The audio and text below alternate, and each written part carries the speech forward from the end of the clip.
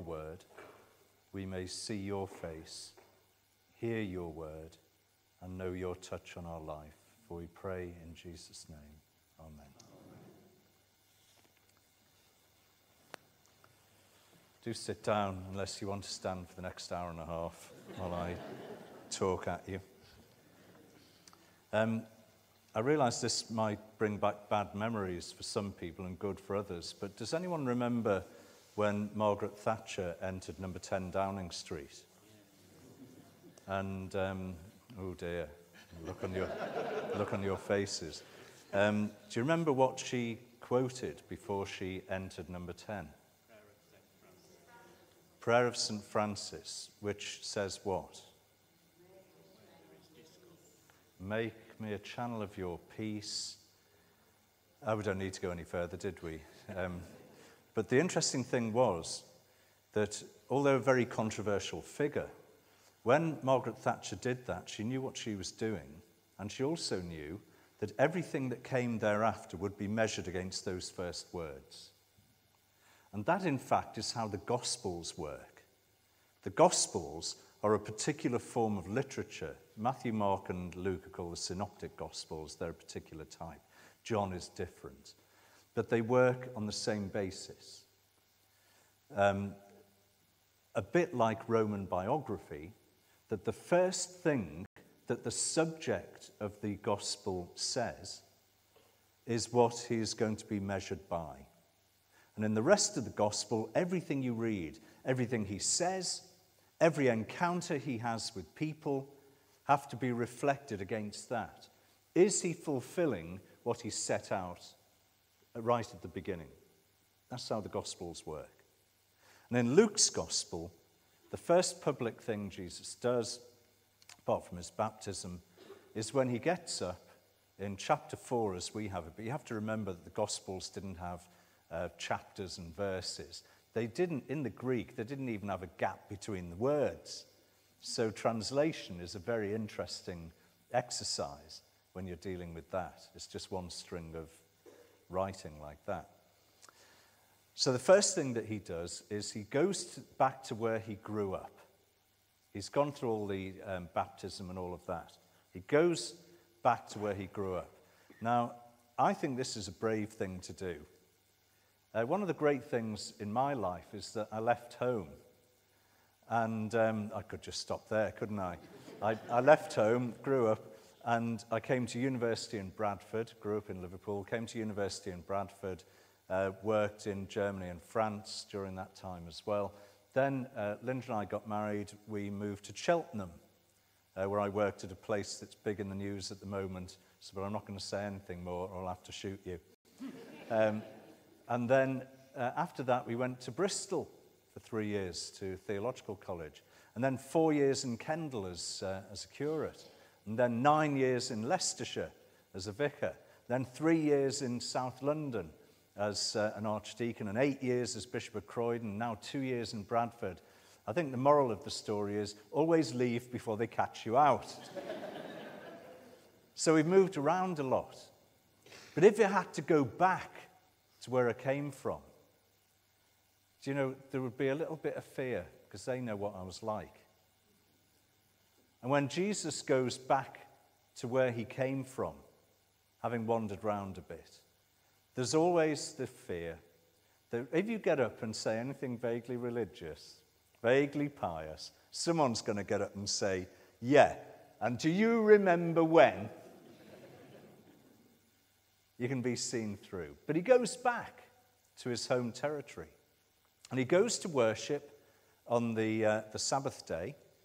And as the rabbi would do, he reads the lectionary reading. The scroll would be brought to him. He opens it up and he reads. And these are the words that are going to haunt him and against which he is going to be measured.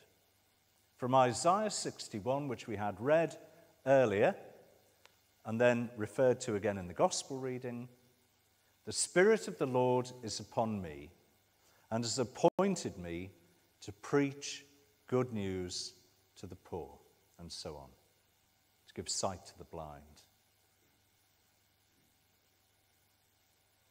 Now, when you read the rest of the gospel, you've got to be looking at the people that Jesus met and say, in what way is this a fulfillment of these things? Now, one of the intriguing questions in the gospels is not what did Jesus say that was good news, but what would be heard as good news. I mean, if I asked you tonight, what would be really good news for you to hear? I wonder what it would be. You won the lottery? You better start playing it then, I suppose. For me, Liverpool to win the Premiership, Manchester United to get relegated, along with Everton and Spurs, or Manchester City. That's just, laying out my cards on the table there. Not that I think it's very important. Or it might be that the good news for you would be that something really good happened to your family, or someone who was in trouble was rescued. But if you're wandering around Nazareth, around the hillsides of Galilee 2,000 years ago, what would have been good news? What would have sounded like good news? Well, these are a people who are longing to be free. They're longing for the Roman occupying forces to leave them, to take away the blasphemy of having to walk around with coins in your pocket that bear the inscription of the head of, or the engraving of the head of the emperor, with written around it, Emperor and Son of God. Every daily transaction they make, even if they go to buy bread, it's a blasphemy. And these are a people who take these things seriously. They are being polluted by the unholy. And God will only come among them again when the unholy is removed, has departed. That's what would have been good news for these people. So when Jesus reads from Isaiah 61 and he says, "The Spirit of the Lord is upon me and has anointed me to preach good news to poor people," what people would hear is, well, we are the poor people. We are the people who are oppressed. We are the people who are not free, even to worship in our own way. We are the people who are bound by other people's view of us. And as Jesus goes on, he's going to give sight to the blind, to set prisoners free. Do you know, I've met prisoners. I've been in a lot of prisons, always as a visitor, I hasten to add. But in South London, I used to visit Brixton, Wandsworth and Belmarsh, and every Christmas day, the bishops in the Diocese of Southwark spent Christmas morning in the prisons. And I've met prisoners who don't want to be set free, because if they're set free, they have to take responsibility and live in a big world where it's scary. And actually, within the prison, there is a routine, and someone else locks the doors, so you have no responsibility. So there are people who don't want to be set free. But I wonder if there were people wandering around the hillsides of Galilee who heard Jesus read from Isaiah 61, words that were etched into their memory, the corporate memory of this people, the Jewish people, people who are longing for freedom. And I wonder if they thought, well, it's okay about the people being set free. What about me being set free from my captivity? Do you know, I think all of us, to some extent, whoever we are, find that we get trapped. We get trapped by our reputation. Do you know, several years ago, when I was Bishop of Croydon, I took a group of 20 to our link diocese of central Zimbabwe. And while we were there, I saw the best newspaper billboard I'd seen for a long time. It said, "Prophet drowns during baptism." Not much of a prophet, I thought, but anyway, this was big news over there. I also found in the middle of the bush, I got a photo of it, a bus, a single-decker bus, and painted out on the side, it said Croydon Borough Council. I thought, you travel a long way to get away from Croydon, and what do you find in the middle of Africa but a bus that they bought from Croydon? Anyway, we got into big trouble. We had problems. It was 2007. Inflation was running at 10,000%, which was minimal compared to what it ended up as. We had trouble with the secret police. We had trouble with the media, and I walked into it a little bit. And on the front pages of the national newspaper, the day after I'd done a press conference with the governor of the Midlands province, who was a member of the Mugabe cabinet, and I was very careful with the television cameras. They could never get a photograph or a film of me smiling, nodding, or looking pleased. So I had to be very disciplined. And I spent the whole time looking down during this press conference, looking very stern. And if I moved my head at all, it was like this. So they couldn't get any film. And afterwards, the journalist said to me, why did the British media give such a bad picture of Zimbabwe? And I said to him, well, you don't allow the British media in. They have to get it all second or third hand from Johannesburg. You've banned the BBC and the national newspapers from coming into the country. So why don't you let them in? What are you frightened of? A democracy does not have to be fearful. Let them in. And then if they print rubbish or lies, you can refute it. And then I made the mistake. I said, back in the UK, we know we get stitched up from time to time, you get misquoted or misrepresented, but you can come back and argue your case. And that was translated into the front page of the national newspapers the next day. We managed to keep it off the telly. That I denied there were any problems in Zimbabwe. It's all UK media lies. And I spent 400 quid on my mobile, phoning the Foreign Office, Lambeth Palace, the Diocese of Southwark, to make sure the story got back before it really hit the news. But if you Google me, even now, if you scroll down a bit, you will find that I am a Mugabe supporter. Yeah, serious. There was a 4-page interview with me in a glossy magazine called New African about 2 months later that purported to be an interview with me. They'd never even had any contact with me. But it was picked up from this story, and it was me, the Bishop of Croydon, saying that there were no problems in Zimbabwe. And I still get the occasional email from someone accusing me of all sorts of stuff because of that. How? Now that's trivial. But what happens if you have a reputation from which you cannot escape? Not because you don't want to, not because you haven't moved on from it, but other people won't let you. I was talking to Jonathan Aitken some time ago. Every time he appears in the press, he's disgraced former cabinet minister, Jonathan Aitken. Not reformed, not converted, not restored, not doing a huge pile of good for people, but disgraced former cabinet minister Jonathan Aitken.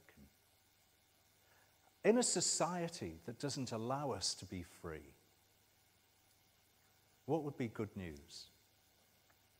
You see, there are other people. We can think of, as you go through the Gospels, people who are blind, people who have their sight restored. But at the same time, there's a game going on, because there are other people who are having their eyes opened to the truth about God and about themselves. People who have been told for generations that they didn't count, that God wasn't on their side because God works like this. That God couldn't be on their side because they are ritually unclean by being female, or by having particular illnesses, or by touching a corpse, or by mixing in the wrong company, or by not doing the right things. And therefore they are unclean and to be pushed to one side. And Jesus comes along and says, dare you believe that God loves you? Dare you believe that God is on your side, even though the church, as they might have called it, tells you a different story? And what you see as you read through the Gospels is the same as our stories, where when our eyes are opened, we realize that in the grace and generosity of God, we are loved infinitely, and nothing can separate us from the love of God in Christ, as Paul put it. That's what the story is about. We could spend a couple of hours this evening just going through the Gospels, from memory if necessary, picking out the stories of people who discovered that after a lifetime of being crippled by all sorts of stuff, they found they were able to walk. That people who had been blind to the mercy and the love of God discovered in the face and the touch of Jesus Christ that they had a life.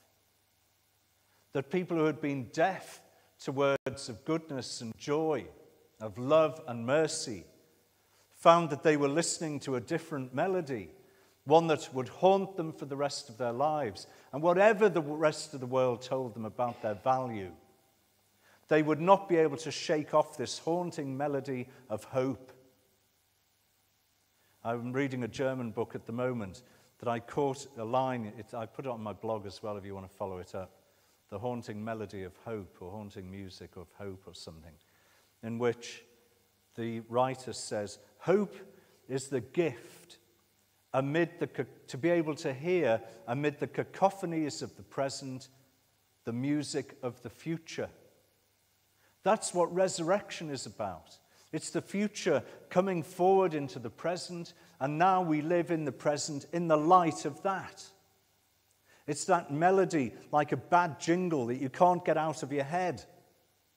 I mentioned in something I wrote a couple of days ago, that song from Joseph and His Technicolor Dreamcoat, Any Dream Will Do. What rubbish that is. Any dream will do. No, it won't. It's Hitler's do, or Stalin's, or the anti-Semites. Don't think so. Any dream will not do. But anyway, I just mentioned this, and someone went on Twitter and said, thanks very much. Can't get it out of my head now, can I? That's how hope works. It's the haunting melody that people in the Gospels heard and saw and felt when they came into touch with Jesus, that their life was restored. They were given a new place in the community. They were given a new future. They were given an identity that nobody could take away from them, because it was rooted not in the opinions of people, but in the knowledge that whatever else, we are infinitely loved by the God who has made us in his image and said, you will not be taken from my hand. But it doesn't stop there, and this is where confirmation comes in. We are to be the agents of that in the world in which we live. We are called, as the body of Christ, think what that means, to be the agents of that hopefulness, of singing, of whispering that melody that will haunt the imagination of our friends and our family and people whom we come into contact with, that there is another world, there is another hope, there is another way of being. There is good news for those who are oppressed. There is good news for those who have been told that they do not count. There is good news for those who are trapped in their reputation or their past and cannot be free. That's the gospel. And we are called to embody it, to speak it, to live it, to proclaim it, to put up with it and stick with it even when the evidence tells a different story. It doesn't exempt us from the world and all that the world can throw at us. They crucified Jesus. And after he'd preached his sermon following that reading, do you know what they did? They took him out and tried to push him off a cliff. That's a bad thing to do to a preacher, because he's doing his best.